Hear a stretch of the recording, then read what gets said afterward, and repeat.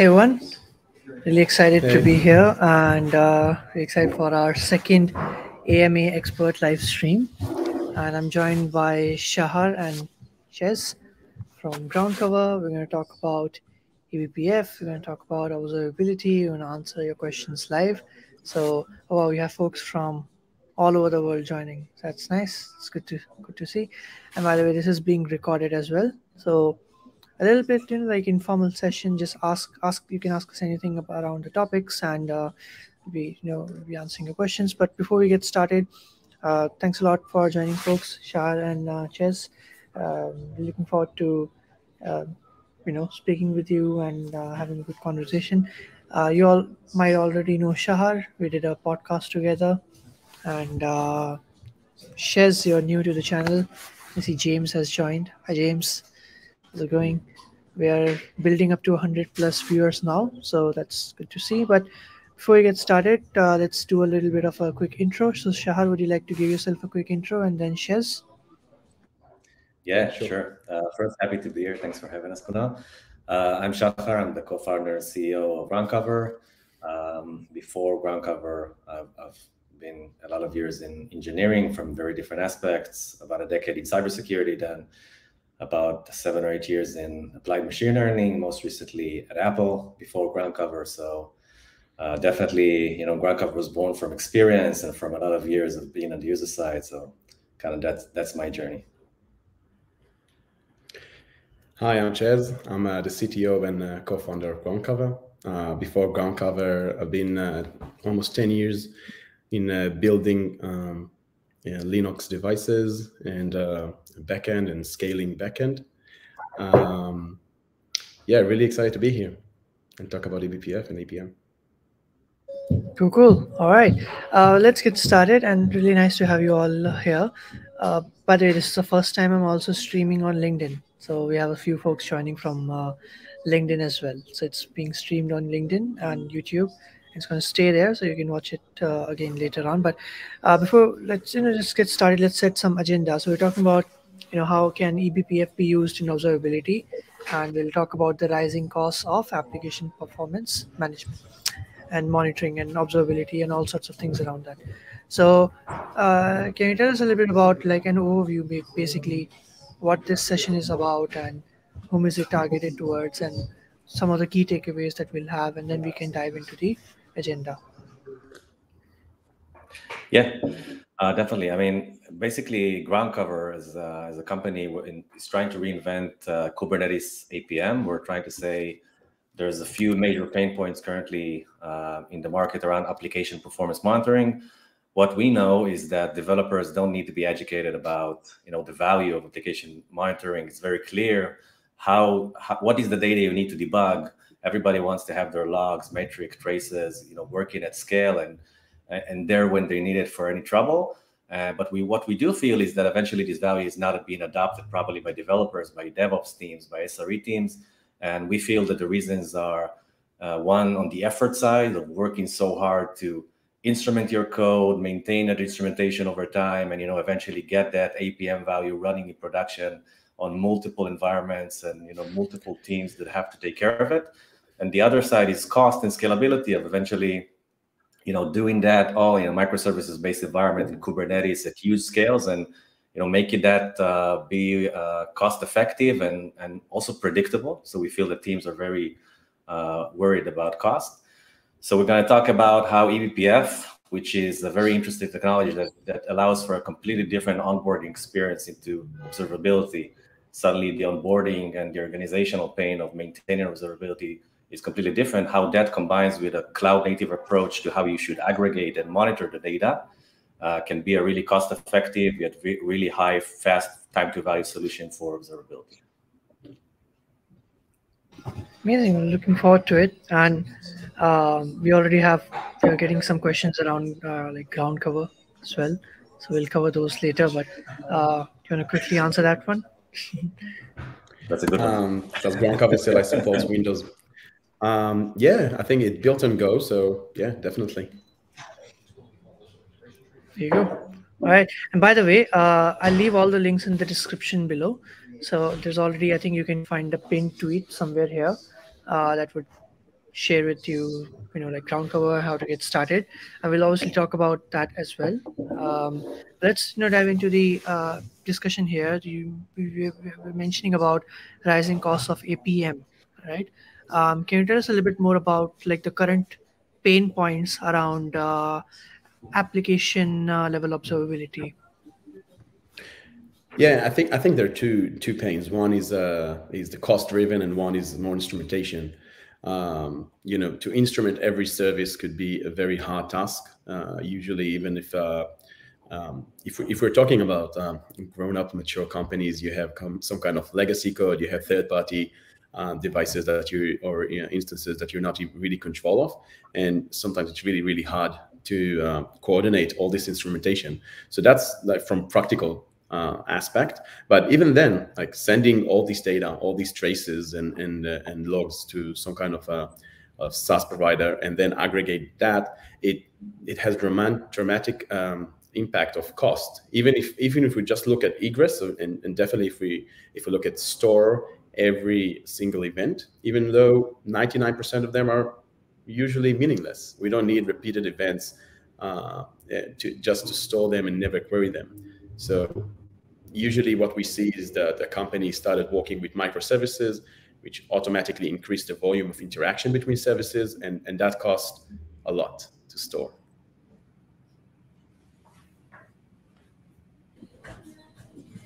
Thanks for sharing, Shez.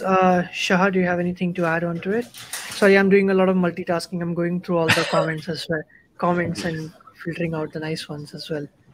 Yeah, I think that if we just go to the bottom line of even not explaining all the journey that got us here, eventually the pricing models currently of deep observability solutions like full-blown APMs, I think they're just becoming such a hurdle that they're basically kind of disable the ability of teams to get that value. We see most teams either using a vendor-based solution like Datadog, New Relic, and other solutions and not activating the APM tier, or just choosing to go for a non-vendor-based solution and kind of comprise their own open source stack from things that they can get and scale with the cost that they can predict. So I think it's gotten to the point where it's so costly, it's so unpredictable, it's so hard to maintain that on the cost side, it's definitely even preventing team from getting the value. And I think that a decade or more later, past the point where traces and kind of the triples of observability were invented, to get into this point, I think it's even a failure for us as a community, as a community that tries to drive lead value to the actual workspaces of the developers. I think we kind of failed in that, and I think we even see that in adoption of the solutions we have today. And everyone is trying to figure out better ways to scale things. We have a lot of solutions in the market that try to fill that gap. That all they do is try to create cost reduction based solutions and offerings on the data that you collect and the way you store it. And we definitely need to reinvent everything. We need to reinvent stuff in a proper way, bottom up, and kind of build the observability solutions that can hold the ground in the cloud native domain, where microservices are growing and becoming more fragmented, and API driven communication is getting at crazy volumes. Something has to change in kind of the way we treat it, and that's where we are today. Yeah, and so speaking of some of the challenges, when you talk about observability, then some of the challenges you run into is like, so see, like, let's say cost, for example, right? Scalability, security.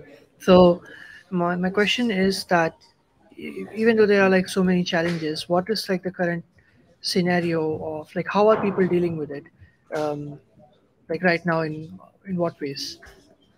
Or do you think there's like a little bit of like they're not really dealing with it the right way? I think you can see it.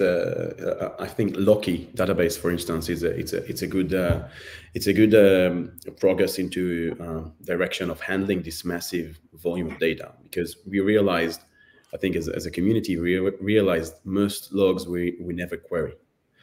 So we don't want to pay the price of indexing all the data as a text search engine, because we're never gonna query it. So enough with these 100 nodes clusters of Elasticsearch, but it's not enough. We have to walk towards aggregate and digest raw data into metrics and into meaningful insights and events at the node level itself, because even shipping the data it's getting really expensive. So I think we have to find a way to aggregate, digest, create metrics, which is much more economic way handling things and storing them. And we see some really good progress in time series databases that we see the world going there, as you can see at Victoria Metrics, which I think is a brilliant technology. And you also can see Mimir, that's also a good direction. So I think metrics and node level digest of data is the right way to go. Just to add on that, I totally agree with Chaz. I just think that one thing more to mention is the way that teams are handling it today is that they actually place themselves inside this trade-off of budget and observability depth, and they handle it themselves by controlling the sampling rate of traces and picking wild numbers that no one knows what it means. Half percent of traces, 1% of the traces, no one really knows how well of a coverage they will get eventually, but they do that, so that their manager won't be mad at the end of the day or the end of the month on the bill that they get. And they do the same for metric cardinality. You work so hard, you instrument the metric, you get the job done. It gets into the vendor side, you get the bill, and then you cut it off at the end of the month because you can't pay it next month.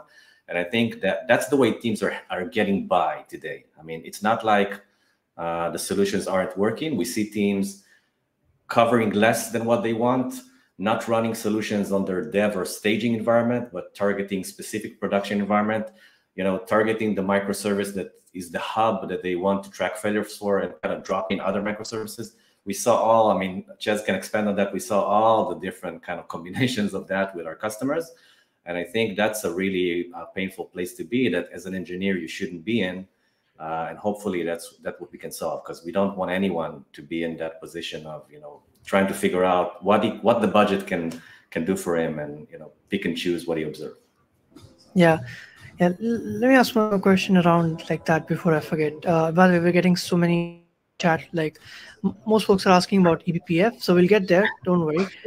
Some are asking about common challenges by APM or whatever. But about this, if you talk about the observability reality in the today's market, and you mentioned microservices, so obviously things are getting a little complex. For example, I know I was talking to you in the podcast we did, and Shez, like the thing I'm trying to say is that I go to all these events and I'm like, if we take an example for Kubernetes, right? So we all know Kubernetes is a very popular topic. Everyone's talking about it, so many conferences happening, events and startups. But then I talk to companies, some local small startups or other people, and I'm like, are you using it? And they're like, no, because it's complex. So how do we get started? And we're not trained enough or whatever. So let's say we talk about the current scenario, or like the observability market today. So do you think there's like a little trade-off between simplicity and cost? So if you like reduce costs, would that be like vice versa to simplicity, or can we have both?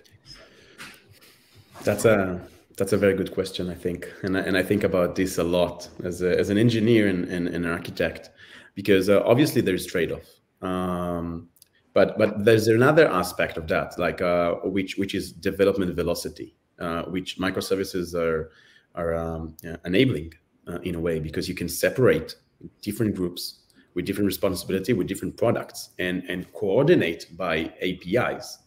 Which basically that's microservices, and it looks like it's a new thing, but it's really old.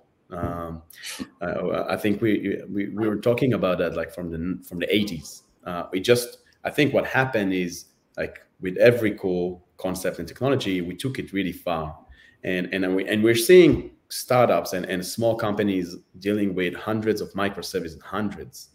And in that stage, it's getting out of hand and it's getting too expensive, and it actually decrease the development velocity, because no one really knows anything about the production, how it works.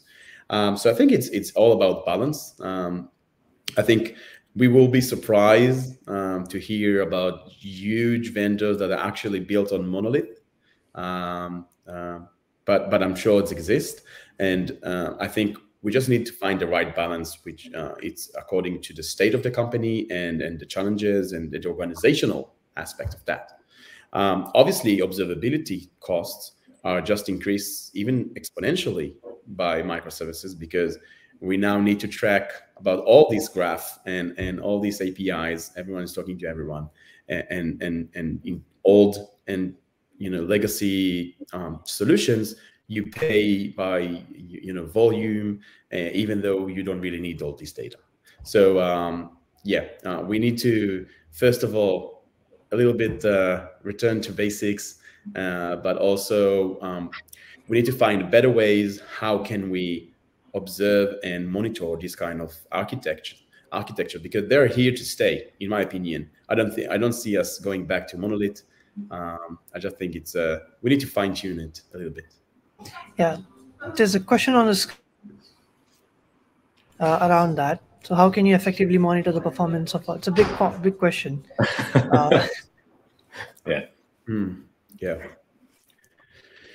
Yeah. So that's the question. So I think personally, I think metrics. I'm obsessed with metrics. I think first of all, start with SLA. Like, what is our services? What are the SLAs for our services? Where's the bottlenecks? So the golden signals, Google written, which is basically you can narrow down it to three signals. It's a throughput, error rate, and latency. I think that's a very good place to start, because at least you can tell what is going on by look at numbers, and I think engineers really love numbers. So then you can correlate it with traces, which is actually what happened. So metrics will help you understand what is going on. Traces will help you reproduce it, and logs, because people tend to explain their code in text still.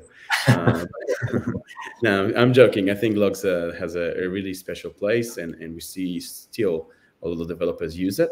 I think maybe it's a good start to. It's a good point to talk about eBPF and why it helps solving that. So just in a short, eBPF is a way to extend the Linux kernel in a very fast and safe way. So we used to have kernel models, which was really hard to maintain and really hard to build, and it was really slow. So because the impact of kernel models could be dramatic and drastic on the host itself. So eBPF is giving us a way to extend the kernel and actually insert trace points and capture data. So what it means we can deploy an eBPF agent and automatically instrument the kernel and get all the APIs and events that we care about. So that is a key factor to reduce the time developers need to invest in instrumentation and thinking about all the third parties and how do we monitor them, because eBPF basically sees everything that goes into our services and from. So I hope it answered what is eBPF and and how can we leverage it to observability and security, obviously, because at the end of the day, observability and security it's all about the same thing. It's data that we need to capture and we need to digest and process. And what about scalability? As you scale, what are some of the things you take into consideration in terms of observability when you're scaling? Yes, another very good question. So I think the pain point today for time series databases is cardinality. So when you scale, if you need the data and you need to understand it and digest it in a very granular and high cardinality way, it's going to be a problem, because if you have a 200 nodes running 1,000 pods, it's going to be really expensive. Old databases, as for instance Prometheus, which kind of invented time series, could not really handle the load of modern architecture. So Victoria Metrics, as we said before, Victoria Metrics and Mimir is going there. Even Timescale had its take on it. But I think what we can do and take control of is how granular do we really need the information. If we're going to add a lot of labels, it's going to be very expensive. We could be, we could want it, but we just need to think about it. And what we see when we come to engineers and we see startups and big companies, we see that a lot of the metrics are really, at the end of the day, are not being used. So we just paying the price for storing them. So that's a very good starting point when you try to reduce your costs. I'm getting some shout-outs for groundcover, so as you can see on the screen. It's nice. All right, let's do one thing. Let's answer some of the questions, because they're getting quite a lot and it's all piling up. So there's one around one more for groundcover, which is, why should I choose groundcover for our workload when we compare it to something, let's say KubeShark? Yeah, so I think KubeShark it's more like Wireshark for Kubernetes, which is it's nice. It's a nice ad hoc.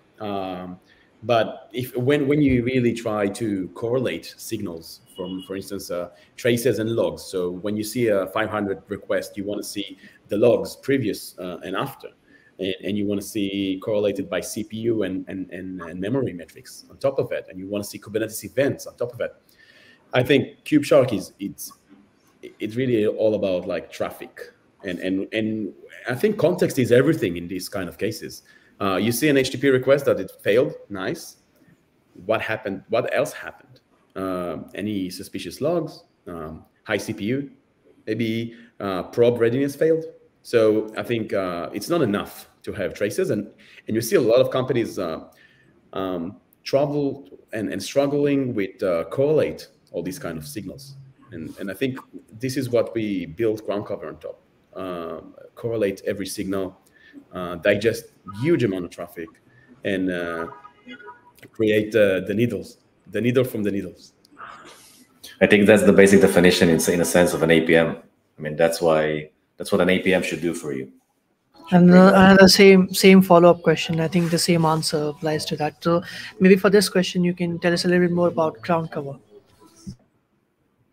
Yeah, I mean, groundcover is basically trying to say we can use eBPF in a way that is still very early for the community to do otherwise. I mean, we're definitely very advanced in our eBPF capability just because it's still very raw technology.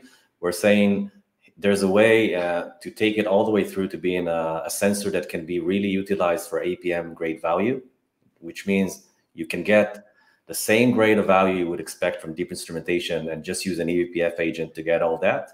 And that's, you know, on us to prove, and everybody who tries out the product could kind of get an impression of how deep eBPF can get and how much data it can cover. And once you do that, the other part of our mission is the ability to, as Ches said, take all this data and be Kubernetes native about it, collect Kubernetes events that are, you know, otherwise lost in context if not connected properly to the container logs and everything else that is, you know, an application level information, and provide as much data granularity as we can around traces, metrics, and all the events that we collect, so you can troubleshoot faster, basically. So the experience is a full APM. You know, you build your dashboard, your alerting pipeline, you get all the logs, metrics, and traces in one place, but you get all that out of the box using eBPF and, you know, the Kubernetes APIs that we harness without configuring anything, you know, changing the deployment, changing your runtime, anything like that. And that's part of the wow effect, that you can do all that. The result is also that this APM is much higher coverage than what you expect. Because if you don't have to work hard, it means that you can cover whatever you want. And it can be also things, as Ches mentioned before, which are not your code. You know, that Nginx that is running in your cluster, or that Istio control plane you're currently, you know, using as a service mesh. And I think that's another very important leap in the fact that once things get simple, once they get, you know, once you go all the way down to the kernel level, once you see all the data that is flowing through production, suddenly the coverage also gets much better. And that's what we're trying to do, to, you know, actually create a full APM value from eBPF. It's a super interesting technology. There's a lot of ad hoc tools that people can use today, but a full APM experience is something that is still, you know, rare to get, and that's what we're trying to do. Cool. And if you want to learn more about it, again, you can check out the link in the description. There's a question by Rush. Is it going to happen that every single sidecar container will run at the kernel level? So I think it depends on what type of sidecar. If we're talking about service meshes, I don't know, but I think it's a good possibility. I think projects like Cilium are trying to take the network overhead and put it in the kernel handling, which is it's a very good idea. But obviously, there is always the same trade-off of adding new capabilities are harder to implement in eBPF. So as of everything, we need to think if this type of sidecar is really simple, should it be really scalable? And I think, yeah, probably big clusters will transition from sidecars to eBPF and kernel modules. But I'm not sure that every sidecar, not yet. Cool. All right. Let's move forward. It's getting so many questions. This is why we do it live. It's a little bit, you know, like good questions. You can get your answers. And, more fun. All right. More fun, more interactive. I love live sessions a lot.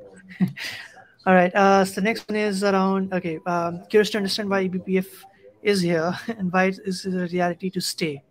What better, unique it's solving. I think we already answered this. Maybe let's do it. Can you explain it in like layman terms? Maybe I think that will help quite a lot to other people. So I think I think it's the same process with hardware. You know, hardware got really hard to innovate. It takes a lot of time. I think it's Thomas' example in the last KubeCon.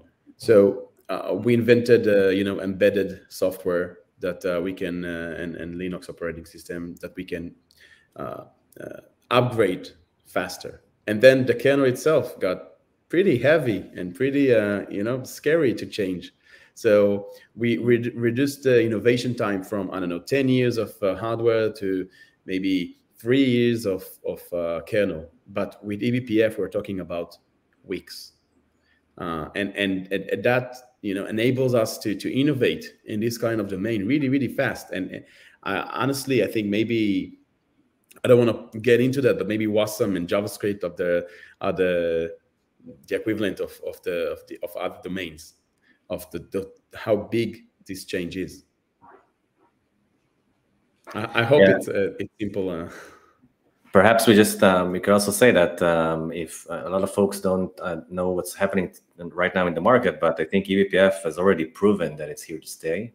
I mean, we're definitely seeing it being heavily adopted by cloud providers.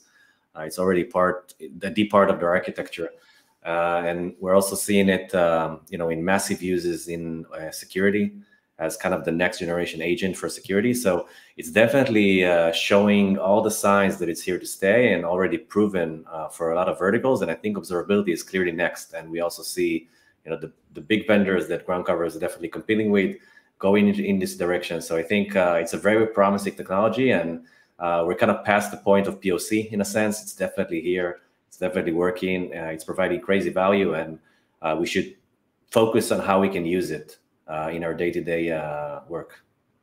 Cool. And let's talk a bit more about the observability side of things. So what is basically what's the promise of eBPF for observability? Maybe you can share about its impact, and a lot of questions around that is when you can see on the screen is basically like the same question. Yeah, sure. So eBPF basically gives you the superpower to instrument all your applications in really 3 minutes. The alternative is probably endless job, or like every time you put a new service or adding a new third party to some kind of ingress or using new technology, you need to instrument it. So eBPF automatically eliminate all this need of instrumentation and just give you all the data that you can actually dream of. So I think it's a dramatic improvement.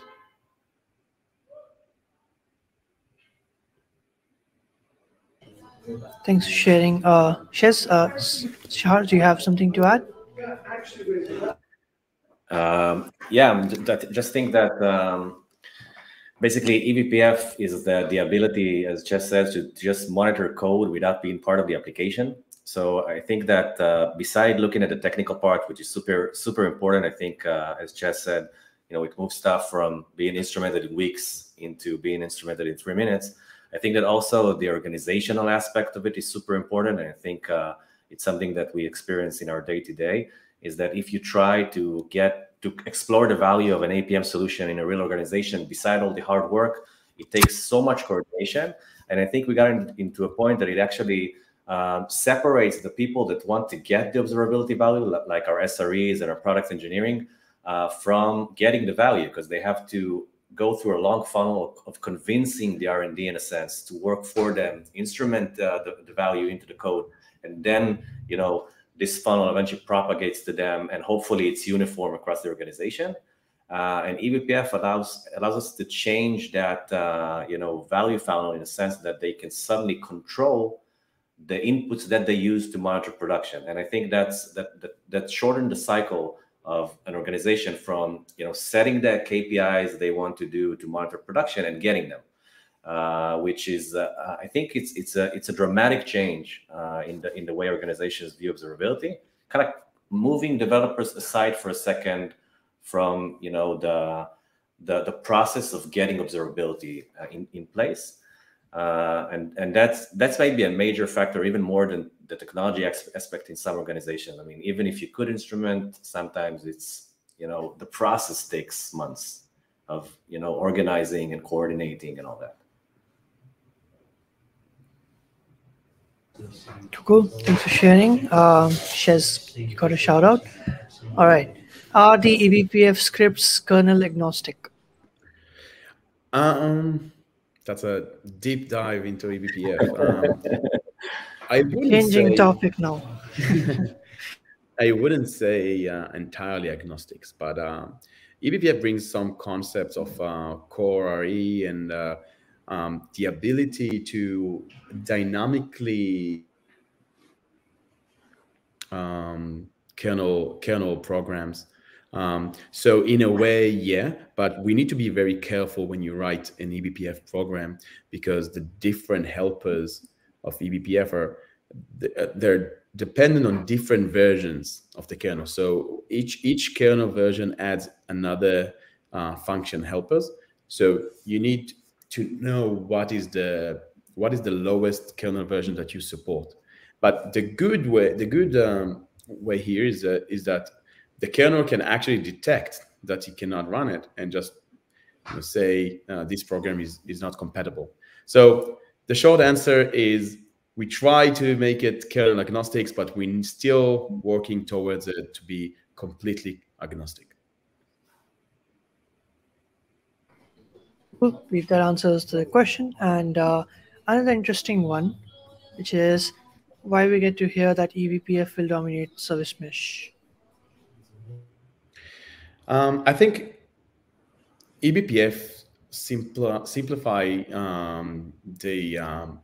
the network orchestration inside the kernel. So that allow a very controllable environment of managing and routing and handling all this stuff, because it's centralized into the kernel. And it's very dynamic. So it allows us to do cool stuff and still keep it in a very performant way.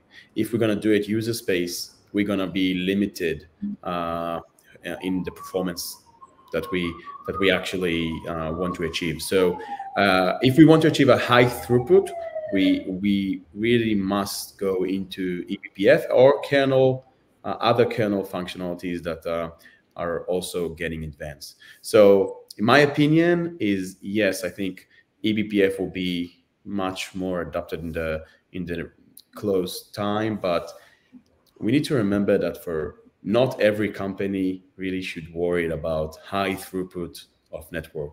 It's really it's like microservices, as we talked before. We don't want to use it too soon. We need to keep in mind that most users can do fine with a classic network that they have. Cool. Do you want to answer the next one? I'm not sure I'm capable of. It's out of topic. All right. I can Google it. There's another good one. A lot of eBPF ones. Let's stick to those. eBPF scripts are not completely kernel. Okay, this is that's a good answer. Thought for that's the a good answer. All right, so this is a good one. How does eBPF compare to traditional monitoring approaches such as log parsing, metric scraping? Yeah, so eBPF is not really competing with log parsing or metric scraping. eBPF is more into the domain of tracing. So instead of adding code to export your APIs to another sink or another vendor or whatever, we just the data is going through the kernel anyway. So we don't need to duplicate it and send it to another destination. We can just capture it from there and save it, and or digest, process, convert to metrics, and then send what we think is important according to the organizational SLAs. So eBPF basically gives you more than just log metrics. It gives you the raw data, and sometimes it could be really overwhelmed. You can get basically every event or any event that you really want. Yeah, so it's not competing with monitoring logs and metrics. Cool. Yeah, Meta uses it. I mean, most of the big companies uses. So I think that should answer the question around the credibility of eBPF. If the big tech is, yeah, so I hope. Yeah, Google, Facebook, Meta, Netflix, Microsoft, CrowdStrike. Everyone's using eBPF right now, and I think I think it's harder to make mistakes when you're controlled by a strict environment as eBPF. So yeah, I'm sure there'll always be vulnerabilities in new kernel features, but it's safer to have sandbox and virtual machines that run your code instead of just deploying possibly a vulnerable user space without any sandbox or limitations. So I think eBPF is definitely the way to go these days. I think just to add here that I mean, talking about the eBPF development and kind of using it's super interesting. But I think that since it's such a new technology, it's kind of our expectations that developers should know how to use it. And I think that that's not necessarily the case. I mean, it definitely should get into the point of maturity that people just enjoy eBPF in a sense, not knowing that it's running under the hood. And not every developer has to know how to, operate and understand all the value. And I mean, companies like Meta have tons of ad hoc tools that, they know how to build and maintain and use in production. And I think what we're trying to do in groundcover, and I think that's where eBPF is going, is trying to create high level value. I mean, in a sense, if in a year from now we're not considered an eBPF company and our customers don't know that's eBPF running underneath, I think we've succeeded. Because we don't think every developer using Kubernetes and so on should know the depth of what's going on there. And I think we should find a way to get the value from eBPF and, let people work with it and enjoy it, and not necessarily, run specific ad hoc eBPF programs. And that's the situation today, basically. So I think going into eBPF today, it's a hard task. There's not, a lot of documentation, a lot of end-to-end tools, and companies like Meta can do that, but not everyone can do that. Thanks for sharing. So another one, which is, what is the role of APIs in eBPF? So I'm not sure if I understand correctly, but maybe we're talking about the eBPF helpers, which is basically APIs that the programs are using. So as we said before, how do we achieve security of eBPF programs? So every interaction between the sandbox program into the kernel space is being controlled by an eBPF helper, and the API, if you want, which is a strict function that the kernel offers you as an eBPF program that gives you something. It could be reading user space memory, and also could be adding an object to a map. So this is the way that our programs interact with the kernel in a very secure and safe way. Cool. This is another interesting one, which is, can eBPF help with platform engineering? Yeah, I think definitely. I think eBPF, and I invite everyone to go into BCC repositories of exciting tools and gadgets. Obviously, Brandon Gregg is one of the most famous people around the world that's using and developing eBPF, and has so much crazy tools, from tracking TCP connections and and creating histograms of disk throughput.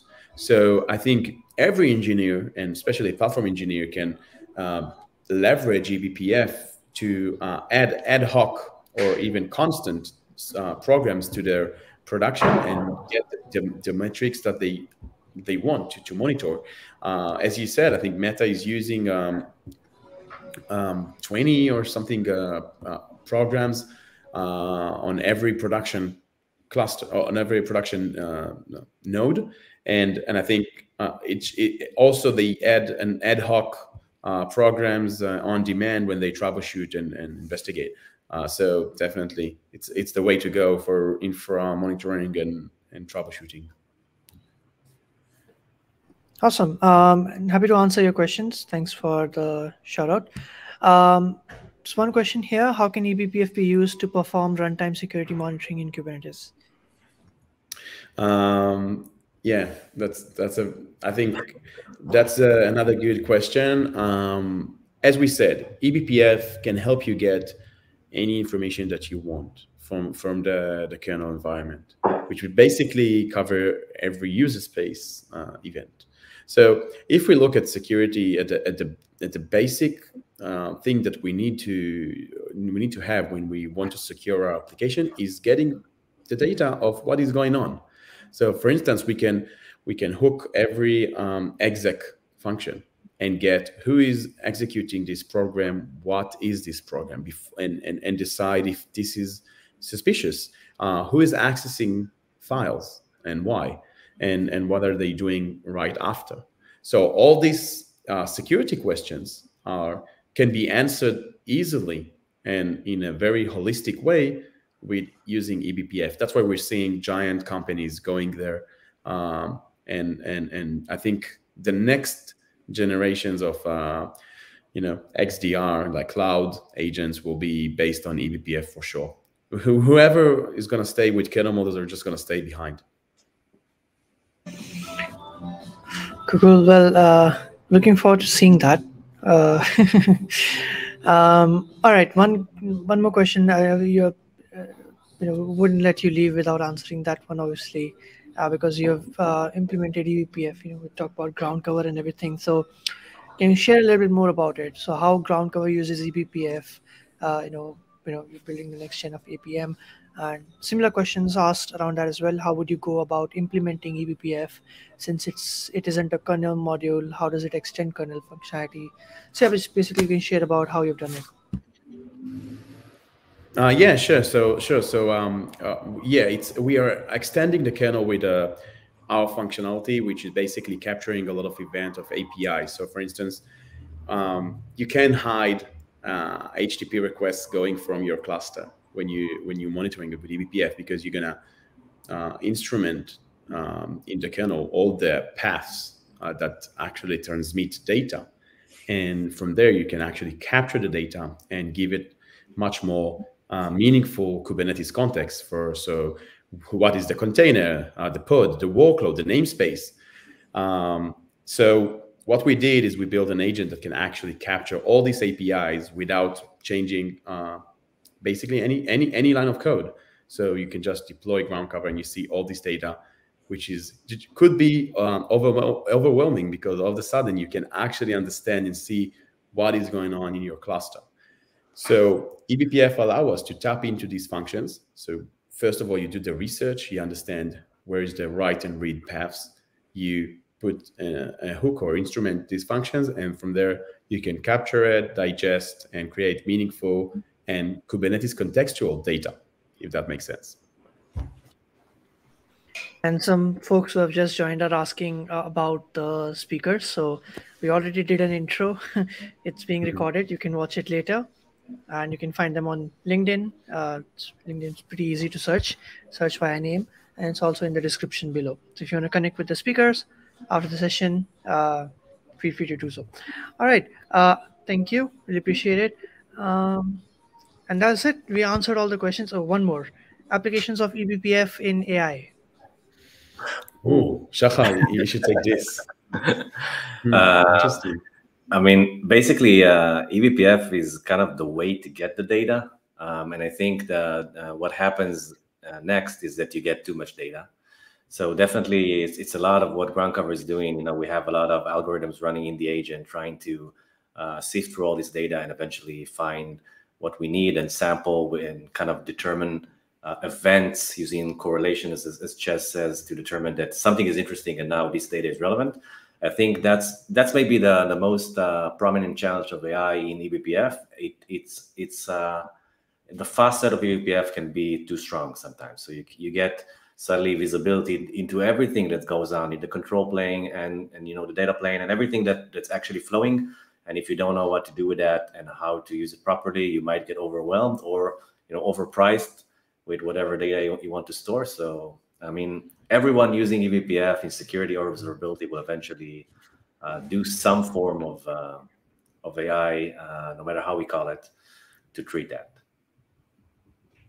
Cool. And someone answered an additional follow-up, something around workloads and stuff. So yeah, nice to people are engaging in the chat. All right, there's a lot of questions. So amazing. Well, thanks a lot for joining, and yeah, really appreciate it. All right. Cool. Thank you. Yeah, just one last. Here. Yeah, sure. Just one about if someone wants to get involved with like ground cover, in your community and stuff, so we can redirect them to. I'll leave all the links in the description as well. Yeah, well, maybe it's a good to mention also Caretta, our open source project, which is built on eBPF, and we'd love to get your feedback and help building this and show the world what eBPF can achieve. Yeah, and feel free to join our community Slack, and we have online support there as you try to install our free tier. And I mean, it's definitely the best way to experience eBPF. So we welcome feedback from the community and would love to hear what you think. Yeah, and you can find everything on the website, so check out the links in the description below. But yeah, it was really awesome. So many great questions. It's being recorded, so you can watch it later on. And yeah, I had a lot of fun, and it was really nice, and it was really great talking to you both. Thanks for joining, and we will do more of these someday. When things evolve, maybe we can do a part 2 after a few years, reflect back on what we discussed today. But yeah, cool, looking forward to it. Really excited. And for everyone else as well, thanks for joining, and yeah, we'll see you in the next one. Bye. Thanks, Kunal. Thanks everyone for the great question. Thank you.